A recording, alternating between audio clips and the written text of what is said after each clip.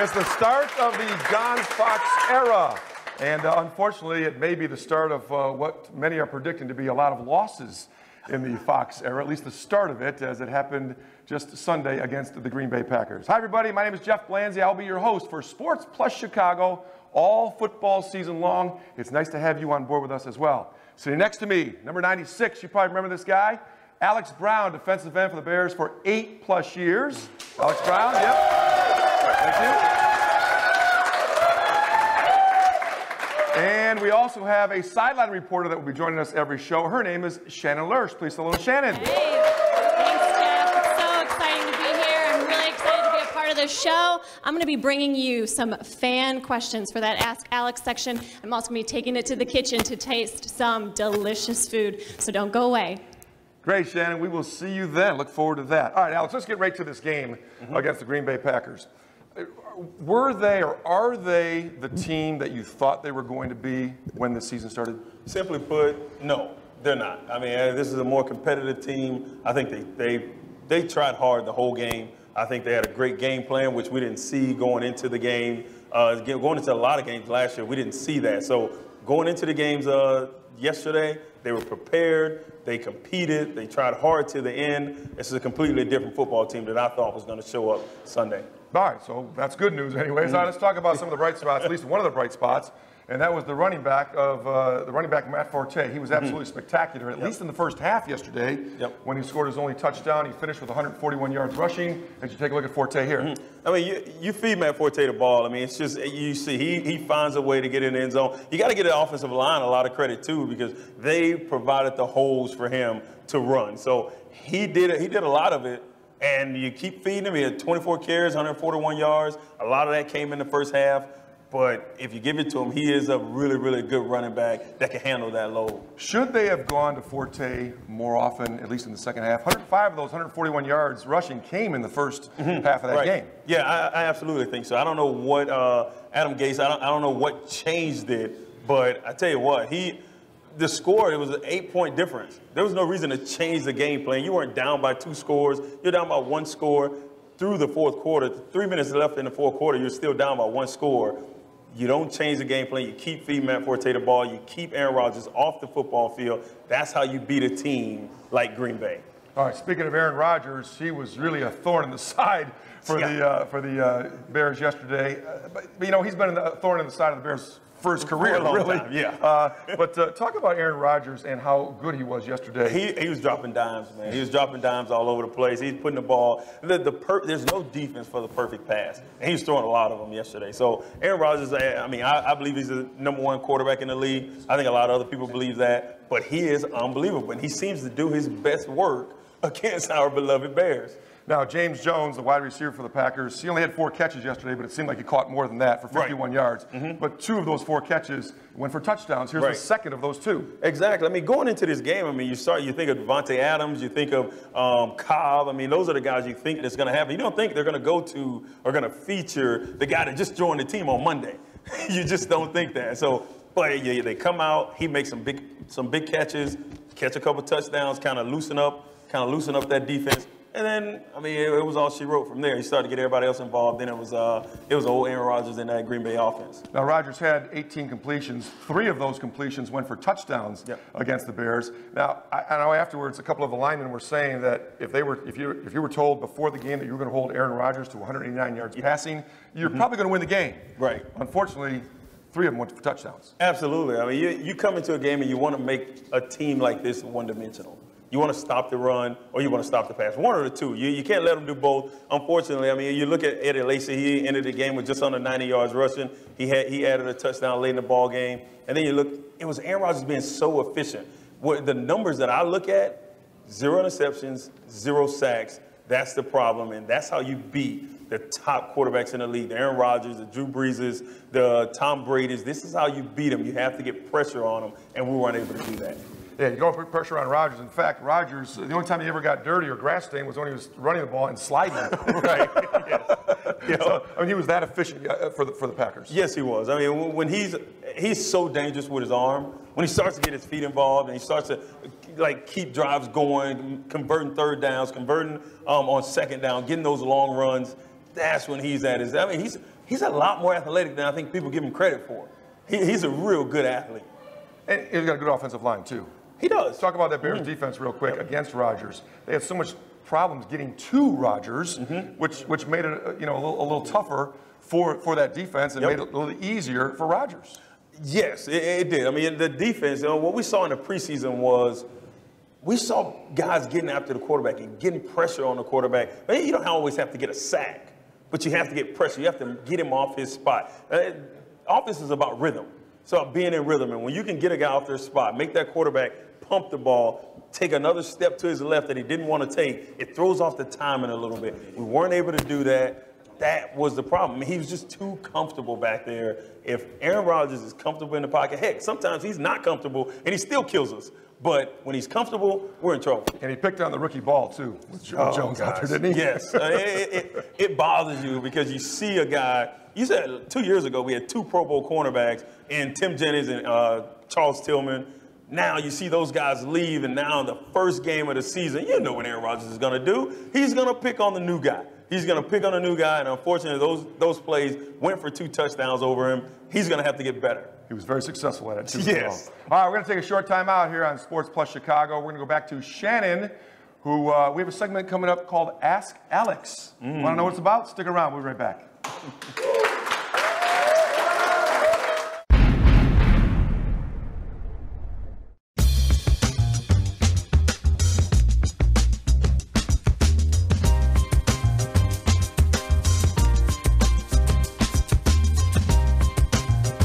Any questions? I'm good. Lease a new 2016 Fiat 500X for $189 per month. So whatever your style, find it at Bettenhausen Fiat of Tinley Park on Oak Park Avenue in Tinley Park and at BettenhausenAuto.com.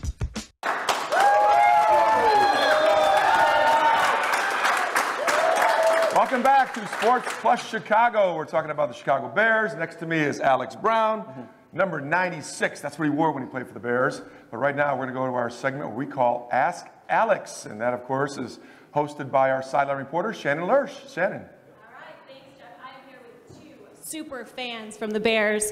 I've got Bracey, Brittany, and Hannah Geraci, right? So you guys have got a question for Alex. What's your question for Alex? Do you think the Bears will make it to the Super Bowl this year? Wow, what a great question. You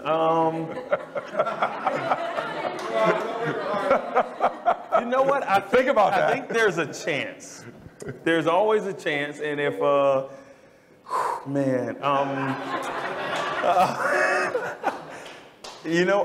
yes, there is a chance. I'm probably the only one in Chicago. I'm gonna say this. I'm the only one that thinks that there's a little bit of a chance, a little bit. So keep your fingers crossed.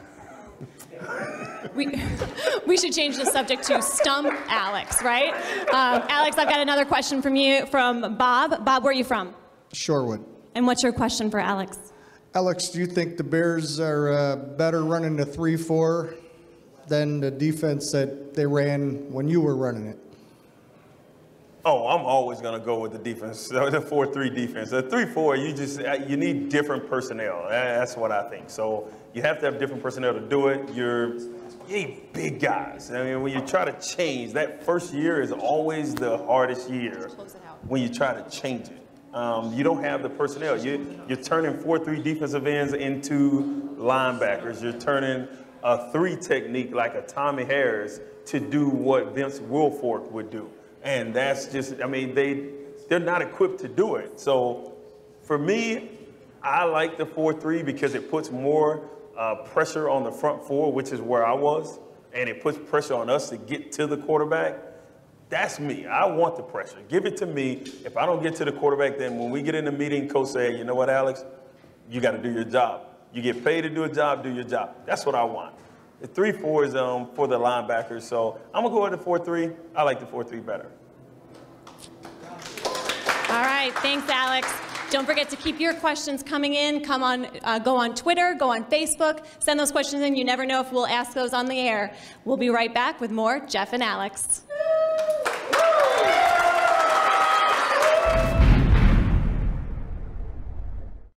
The all-new Fiat 500X crossover. With 70 standard and available safety features, including options like blind spot monitoring, forward collision warning, lane sense lane departure warning, and all-wheel drive. The capability you need now comes with the style and personality you want. Visit us at BettenhausenAuto.com. Your best car buying experience starts here. We are pleased and honored to have an actress from Los Angeles, Miss Mayra Leal. Hi, I'm Mayra Leal, and I'm here in the kitchen at Embers Tap House. I am here with one of the owners, Miss Sherry Duval. Oh my God, hello. Hi, how are you? Great. This place is absolutely insane. It's so busy. You must be so proud. We're so proud. We've been just under 3 months, and it's going well. That's incredible. Yeah, we are really busy. Obviously, we got a TV show going on, so I'm going to let you go and talk to my chef, Mike Hernandez. Great. Thank you. Mike.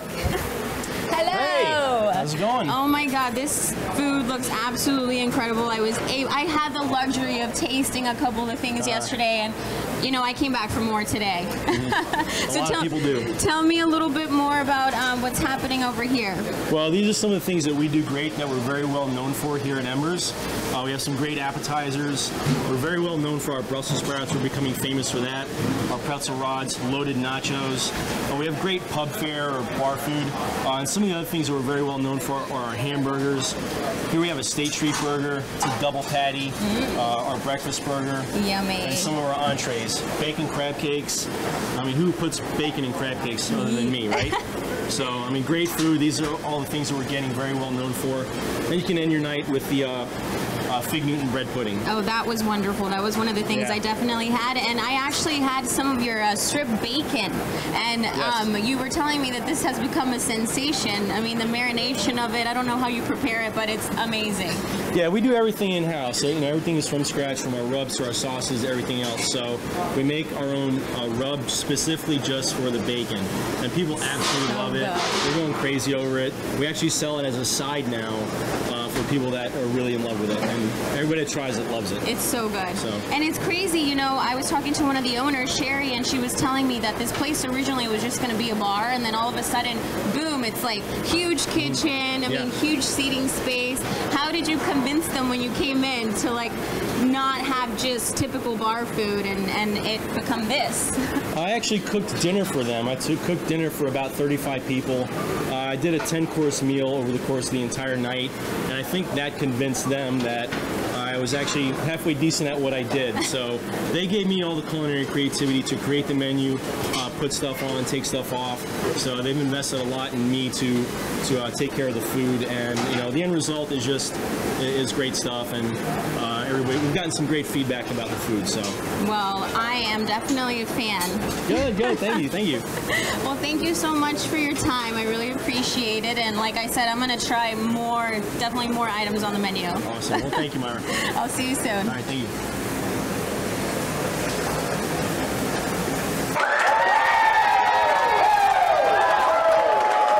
Welcome back to Sports+Chicago. I'm Jeff Blanzy, your host, along with the former defensive end of the Chicago Bears, number 96, Alex Brown. And Alex, we know we've talked about the defense so far. We've talked about Aaron Rodgers against how well he did against the Bears.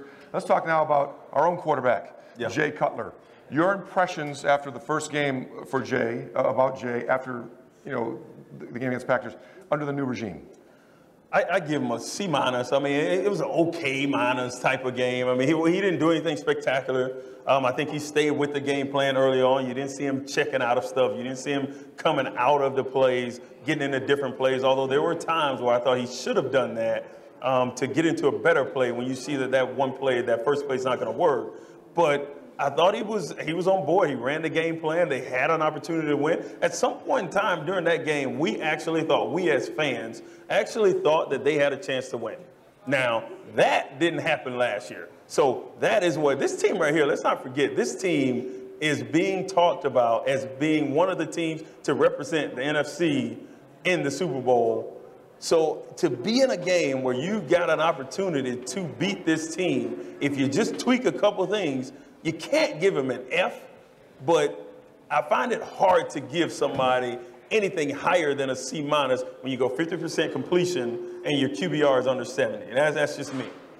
All right, one of the key plays from the game against the Packers was in the second half when Jay Cutler had the Bears driving towards the end zone, and he threw a pass that seemingly had his receiver wide open, but Clay Matthews, the Packers linebacker, read it perfectly and picked it off. Absolutely. I mean, I don't think Jay ever saw him. And that's just the thing. That's schemed very well by the Green Bay Packers.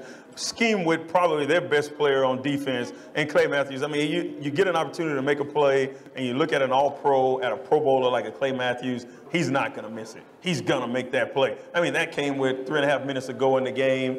I mean, it's just one of those things that you were hoping you didn't see it, but typically we always kind of wait on that play from Jay. I don't think this is like the plays he's made in the past. I think Martellus was open. This was a hot route. Maybe he could throw it quicker, but you got to give a lot of credit to Clay Matthews and making just one hell of a play.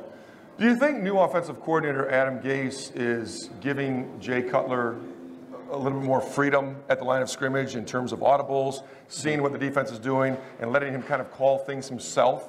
They talked about that a lot in the telecast yesterday. Did you see that as well? You know what? I don't know. If that's the case, then what I would have liked to see when there was 7.5 minutes to go in the game, we're 2nd and goal on the 2-yard line. What I would have liked to see was Jay get us into a play where we give the ball to Matt Forte. That's what I would like to see. But we throw the ball 3 times, including the 4th down, and we don't make it. I mean, we're only down 1 possession.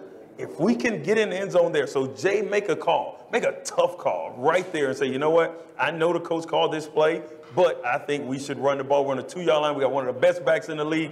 Come on, let's go give it to him. Were you surprised as everybody else that Forte didn't? He did get the first down screen pass that got him down to the 2-yard line. So they had a 2nd and goal from the 2 and 3 straight passes. Were you surprised at least one time they didn't give it to Forte? Well, I wasn't as surprised as I was when I saw Pete Carroll do it with Lynch. I wasn't that surprised, but I was kind of surprised, being that the Bears were going 5 yards a pop every time they gave it Forte, and now you're at the goal line. Early in that first quarter, I believe it was, you give the ball to Matt Forte on the 1-yard line, he get in the end zone. Why not do it again? So that was kind of my thing.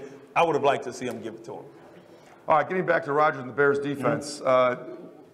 You know, Rodgers seemed to have it his way yesterday because of the lack of pressure by the Bears. And we'll take a look at the highlight here, because Rodgers, it seemed like you put a little bit of pressure on him, but the guy is so smart, he gets out of trouble and takes advantage of it. But see, this is the thing that people underestimate Aaron Rodgers is he's very athletic. He didn't look very athletic falling there, but, but he's a very athletic quarterback. And when you're chasing these guys, they're faster than what they seem on TV, because I'm tired. This is the 4th quarter. I'm tired. I'm running after this guy. Yes, he is a lot faster and a lot more athletic than people give him credit for, but he's still looking downfield. He's still looking downfield, waiting on that play. So the cornerbacks can't react right now.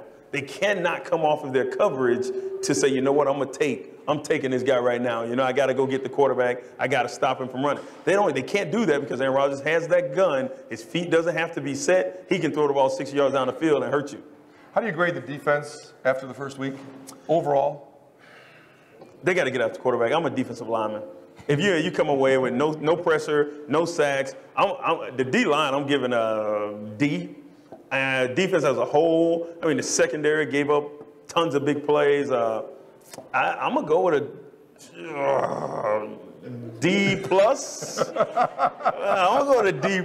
I thought they did well against Lacey. 18 carries for 85 yards. He's one of the premier backs in the league. They did well against Lacey. You come in, I mean, you look at Aaron Rodgers. In my opinion, I think he's the best quarterback in the league. A lot of people now, you go 189 yards with him. He only threw for 189 yards. Eddie Lacy runs for 80, 89 or something like that. Like, you think you're in that game, you got a chance to win that game. So I say D+ because I need pressure on the quarterback. You have to come in this game knowing that, hey, I got to get pressure on the quarterback. Yeah.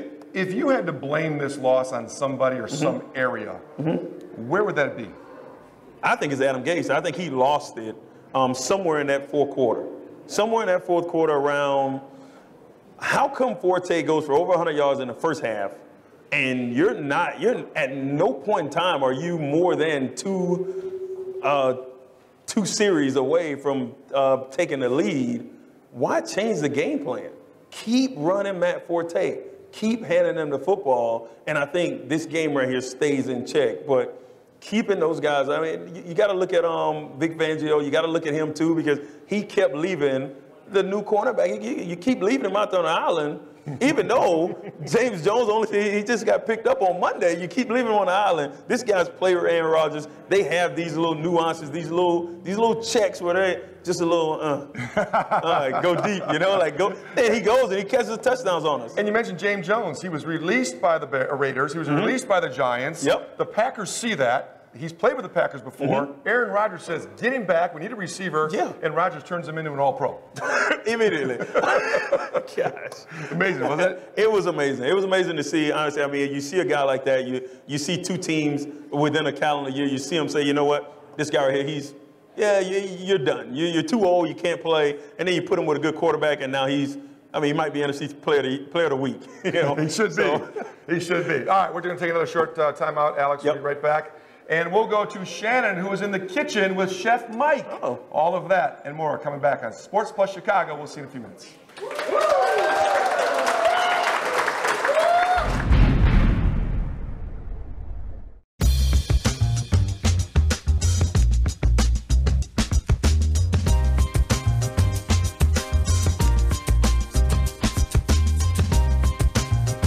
Any questions? I'm good.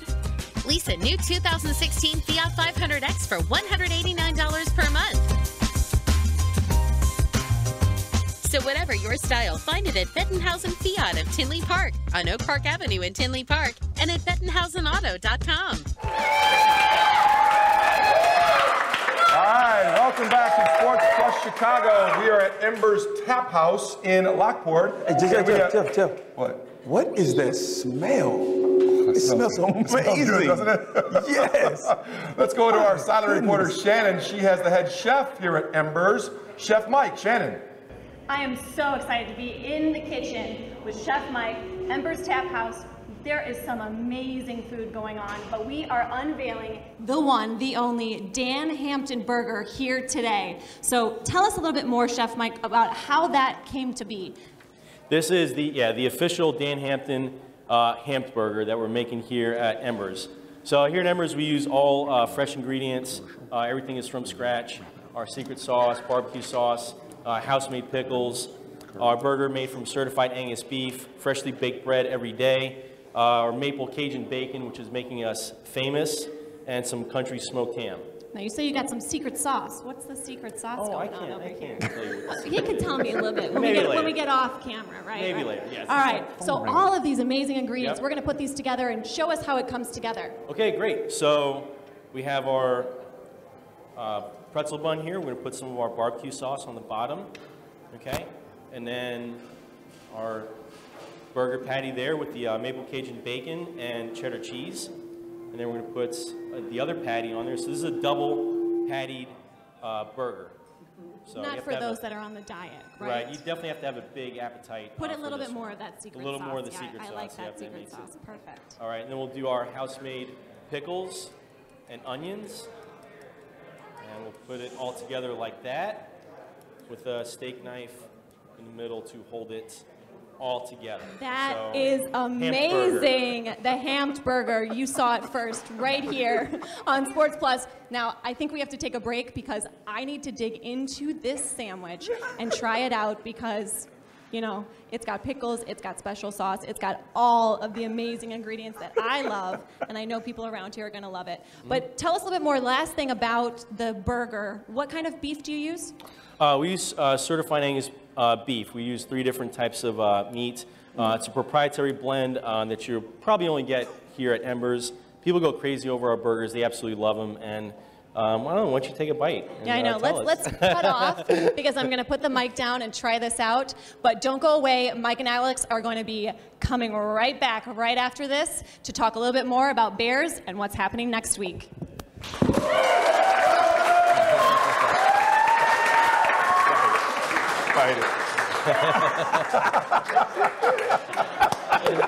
Oh, wow. We need a picture of that. We need a picture of that. The all-new Fiat 500X crossover. With 70 standard and available safety features, including options like blind spot monitoring, forward collision warning, lane sense lane departure warning, and all-wheel drive. The capability you need now comes with the style and personality you want. Visit us at BettenhausenAuto.com. Your best car buying experience starts here. All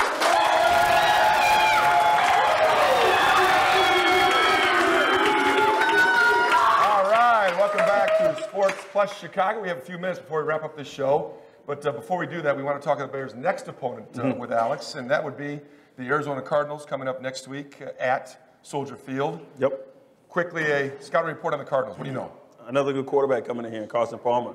Coming off a 300-yard game, 3 touchdowns. I mean, he did well. They ran the ball well. Their defense is really good. I mean, you look at how Peterson locked down Brandon Cooks. Now you got to look at Peterson's going to be on Alshon Jeffrey. Can these other guys, can the other receivers and Martellus Bennett and Forte still be in the passing game if Alshon is unavailable? Because Patrick Peterson is one of the best corners in the league. And if you throw his way, it could be a pick six. I'm telling you, it can happen. Don't try him. And Palmer will certainly test that Bears secondary again, like Rodgers did last week. They're going to love, I mean, this film right here, the Bears, how will the Cardinals attack us if they're asking themselves that? Just look at the Packers film. They're going to do the same thing with John Brown. You got Fitzgerald out there. They're going to do the same thing that the Packers are able to do, but now they have bigger receivers. I mean, they haven't seen the big receivers that the Arizona Cardinals have. I mean, we haven't played Detroit yet with Megatron, but they're going to see big receivers then. But this week, coming up, Arizona Cardinals, you got to get on these big receivers. You're going to have to make some plays in some one-on-one situations. The pass rush will be vital. You can't come out of this game right here and expect to win with 0 sacks, no pressure on the quarterback. You got to get to him, hit him, make him uncomfortable. If the Bears can do that, they got a chance to win this game. All right, 15 seconds or less. How important is it for the Bears to get this win at home, considering the following week they have to go to Seattle? You don't want to go to Seattle 0-2 because, honestly, that's a long flight. That's a long flight coming back 0-3, so you don't want to do that. You know that's going to be a tough game out there. It's always hard to win out there. You really want to get this game. It's not do or die, but it is close. All right, hopefully we'll talk next week about a Bears win against those Arizona Cardinals. Alex, appreciate it. For Shannon, for Alex, I'm Jeff. We'll see you next time on Sports+Chicago. Have a great week, everybody.